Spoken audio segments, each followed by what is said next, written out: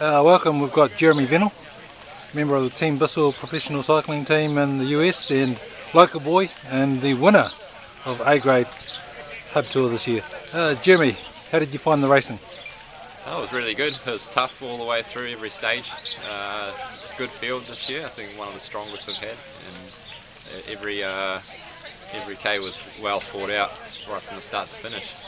Yeah. Tell me, with a few of the pure black boys in there, was there any team tactics involved in this year's race? I think because it's a smaller tour, I think they like to have a go at each other. They help each other out a little bit, but most of the time it's pretty fair and mano a mano, as you'd say. Yep. So that's really good from them, and I think everyone has a shot, and it's just really enjoyable racing.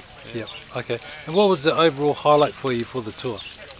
I think winning in the end was quite a nice surprise. I didn't think I would be able to manage it at the finish today because of all the tactics involved. It's hard to control this race, and I just got a bit lucky with the break and how it played out, and just really enjoyed how it ended up.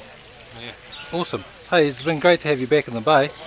Now this year, what's on the cards for you in terms of your pro cycling? Anything lined up? We've got some big races in America lined up with Team Bissell. We've got the Tour of California and the Tour of Utah and Tour of Colorado, which is another huge race now, and a lot of mountains to climb and a lot of thin air to suck in the States this year. So I'm really looking forward to it, and I think it's going to be a good year. Awesome. Hey, well, congratulations, Jeremy. Always great to have a local boy winning the local tour, and good luck for the rest of the year. Thanks, Steve.